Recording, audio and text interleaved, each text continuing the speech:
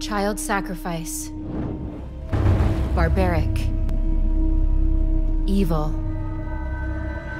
Ancient. Modern. There's nothing new under the sun. Throughout history, children have been sacrificed to a variety of deities in attempts to gain favor or blessings. Aztecs cut their children's hearts out to appease the gods of rain and war. Incas sacrificed their children to the sun god so their crops would flourish. Canaanites sacrificed their infants to Moloch for prosperity. Drums were played loudly to drown out the baby's screams.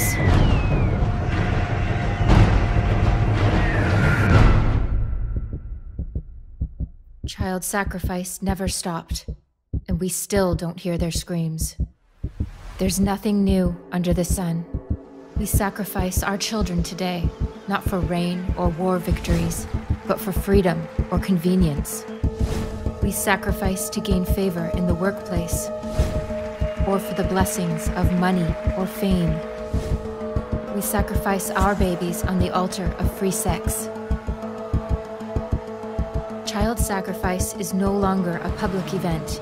It's done behind closed doors. Rather than a gory burning or bloody stabbing, it's become a neat, sterile, and clinical event.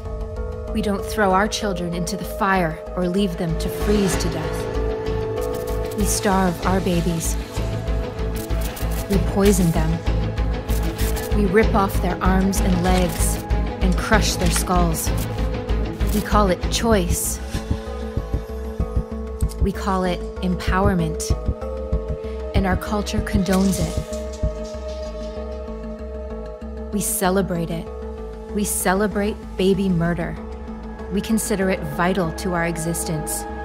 It's become a right. But nothing is different. There's nothing new under the sun. Innocent human beings are still being sacrificed for the selfish gains of those more powerful. Modern child sacrifice is thriving. We must end it. End abortion.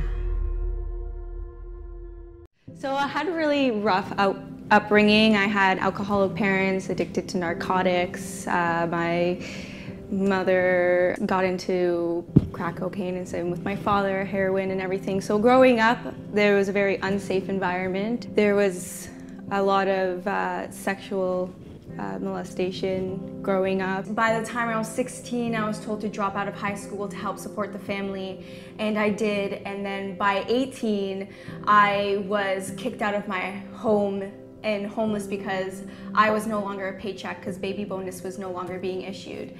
By 19, I was in an abusive relationship that I endured for 2 whole years because I was completely convinced that I loved this person, probably because I had grown up in abuse, that it was so normal to me. He had placed me in a hospital because he had physically beaten me so badly. And I had gone through at least 19 apartments, park benches, cars, centers, shelters to shelter myself in by the time I was 21, and found myself exotic dancing to get away from that abusive relationship. And then at 22, I found myself pregnant.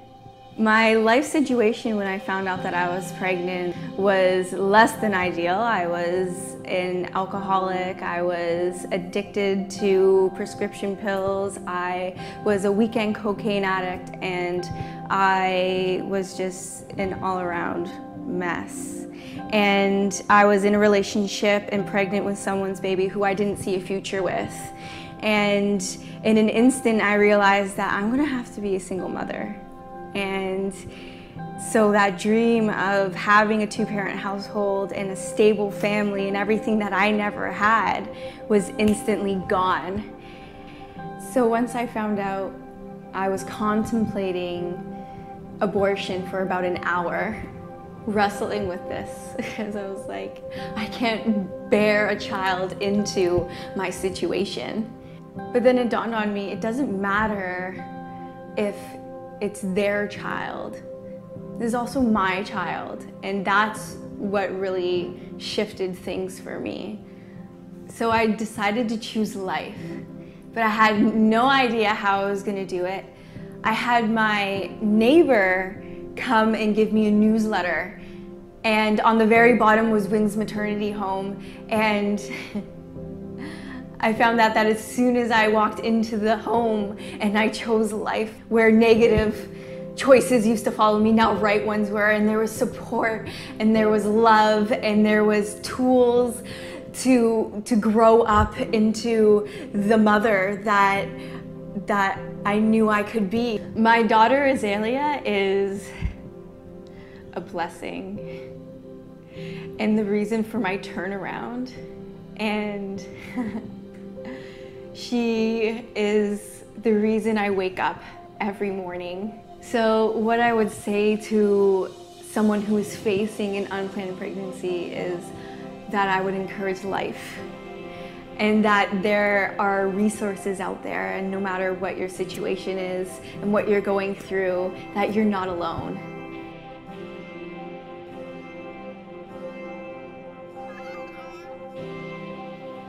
Make a choice you can both live with. Choose life.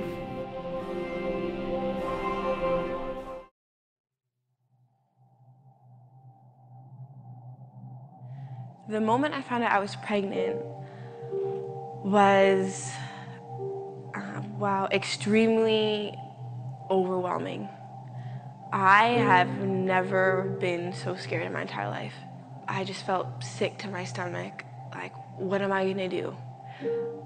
And I felt really alone, and I was really scared of telling my family, and I felt ashamed to admit that I was pregnant. I'm only 22, and I have dreams and ambitions, and I really felt in that moment that all of that was gone.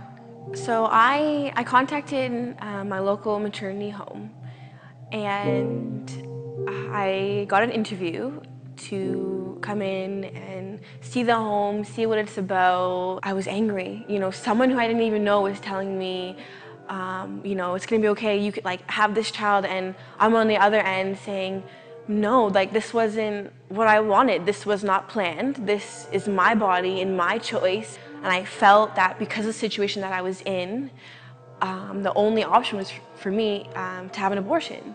And that's what I was gonna do, and that was gonna be my choice. I had booked my appointment and everything. I had it set, and this woman kept saying, no, Megan, your child has a purpose and a meaning, and this baby has a life. It's not just your life, it's this child's life. And those words stuck with me. I woke up one day and I felt that what she said was right.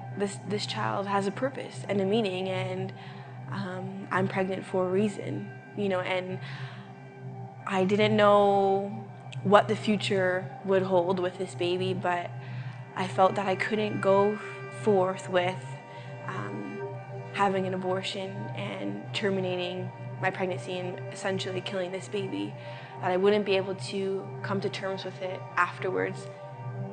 So I decided to choose life and keep my child because she's worth it. My baby is worth it, you know, and aside from what I'm going through, or if my boyfriend's in the picture or not in the picture, or whatever it may be, that we're gonna make it, and I'm gonna make it, and this child's gonna make it. My daughter, Serenity Grace, she has changed my life for the better. She is literally the definition of her name. She has brought back that peace and the calmness into my life, and I would not be who I am today if I did not keep her. When I hold her and I look at her and I think about what could have been, and that I almost made the choice of not keeping her, I'm so thankful that she's here today and that I chose life. If you're facing an unplanned pregnancy, I think what's really important to understand is that your life is not over. So the dreams you had or the things you wanted to accomplish, you could still have and do, but it just may look different. And it's probably going to be more challenging, but it's worth it. Make a choice you can both live with. Choose life.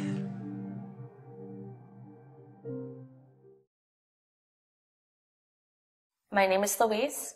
I am 24 years old. I am a mother to an angel, and my angel was born out of rape. I was raped by somebody I knew, and 5 weeks later, I had missed my period, and that's when I knew I was pregnant. I decided to choose life because I wasn't going to let an innocent life pay for one man's intent to hurt me. She hasn't hurt me. She's provided me with healing and growth and new experiences that I never knew that could happen in my life. So if she's not going to pay for what one man's intentions were, because her intent is just to enjoy her life. When people say abortion is needed in cases of rape, I feel that is very unfair. If your body has already started to create life, undoing the process seems very detrimental. I also knew in my heart that there's already a heart beating, there's already a life there, and for me to go and intentionally take away someone's chance at life, that wouldn't sit well with me for the rest of my life. My daughter is my angel. She brings me a lot of hope for the future, to let me know that not every disaster has to bring traumatic pain to where you can't cope. It actually can bring about beauty if you look for the beauty in the disaster. So she's my beauty. I am so grateful I made the decision to have my daughter because she's brought me so much joy. Every day I wake up to a beautiful smile, and had I not made that decision, I would have just been left with a disaster on my heart. Becoming a mother has changed me in ways I could never imagine. I feel like the most optimal version of myself. I feel more purpose to each day I live. It's just given me super strength, really. I've drawn a lot of strength internally that I didn't know was there before, so I'm very happy and I love being a mother. What I would say to a woman who has just found out she was pregnant as a result of rape is that there's hope. There's hope beyond just healing from the traumatic experience you've been through and figuring out how you're going to make it for what's to come. I would say don't give up, because if you survived such a traumatic experience and you were gifted with a miracle, then clearly you have more potential than you could ever know. Make a choice you can both live with. Choose life.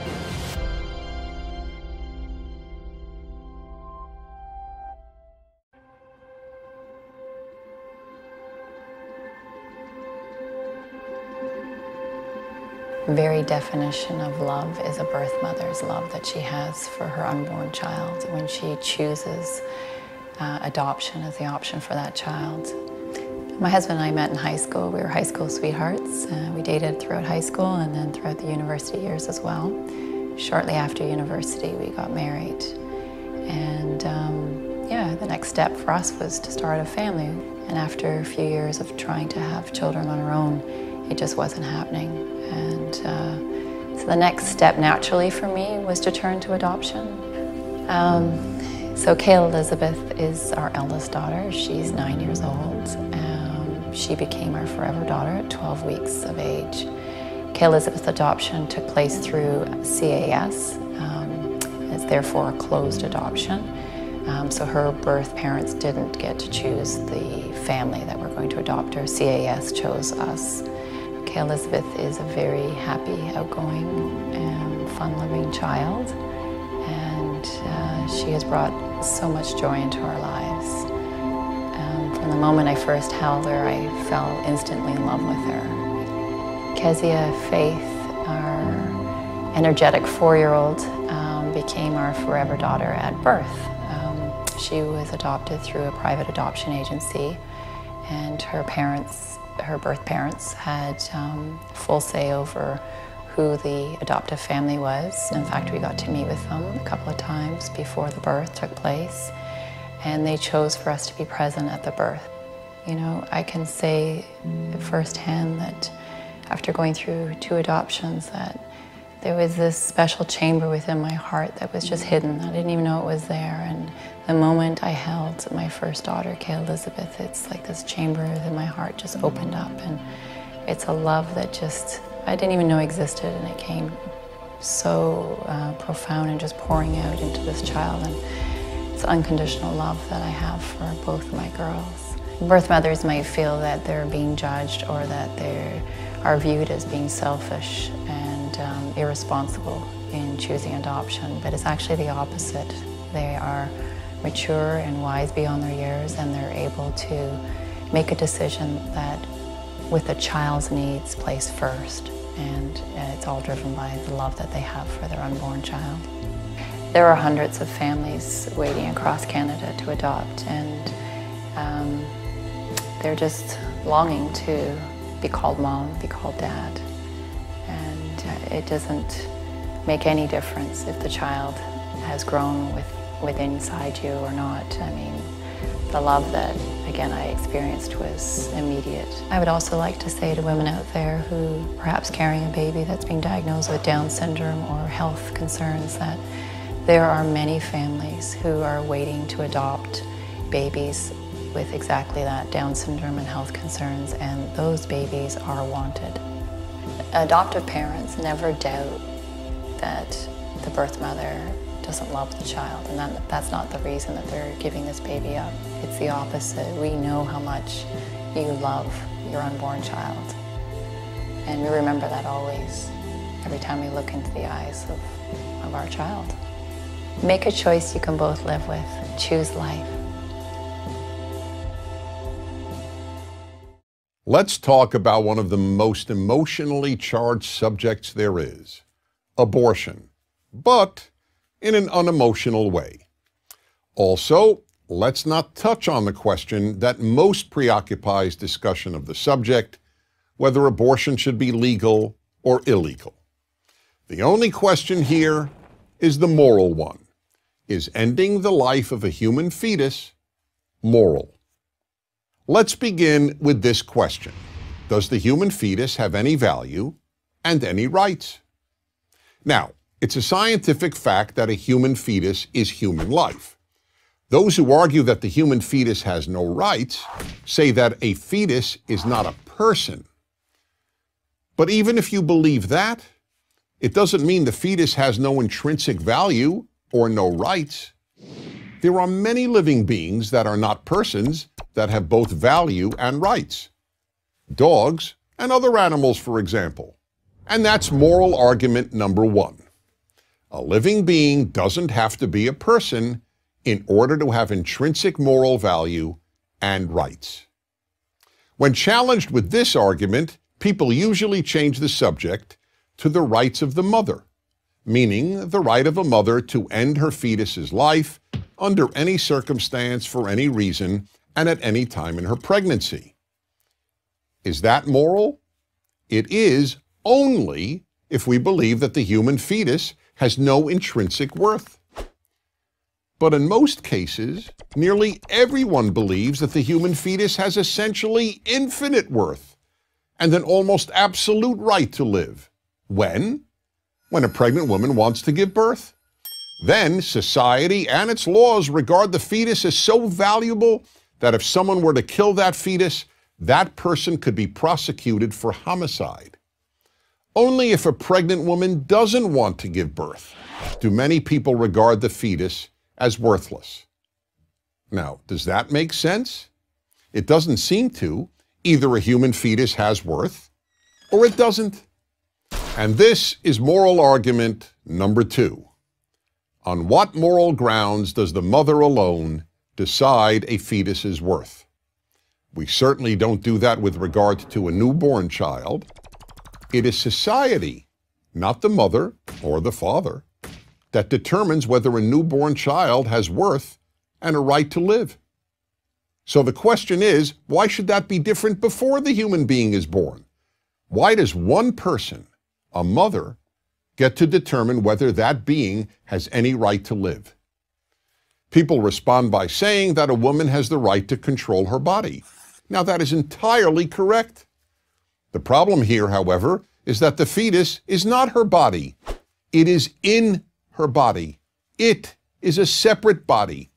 And that's moral argument number 3. No one ever asks a pregnant woman, "How's your body?" when asking about the fetus. People ask, "How's the baby?" Moral argument number 4. Virtually everyone agrees that the moment the baby comes out of the womb, killing the baby is murder. But deliberately killing it a few months before birth is considered no more morally problematic than extracting a tooth. How does that make sense? And finally, moral argument number 5. Aren't there instances in which just about everyone, even among those who are pro-choice, would acknowledge that an abortion might not be moral? For example, would it be moral to abort a female fetus solely because the mother prefers boys to girls, as has happened millions of times in China and elsewhere? And one more example. Let's say science develops a method of determining whether a child in the womb is gay or straight. Would it be moral to kill a gay fetus because the mother didn't want a gay child? People may offer practical reasons not to criminalize all abortions. People may differ about when personhood begins and about the morality of abortion after rape or incest. But with regard to the vast majority of abortions, those of healthy women aborting a healthy fetus, let's be clear. Most of these abortions just aren't moral. Good societies can survive people doing immoral things. But a good society cannot survive if it calls immoral things moral.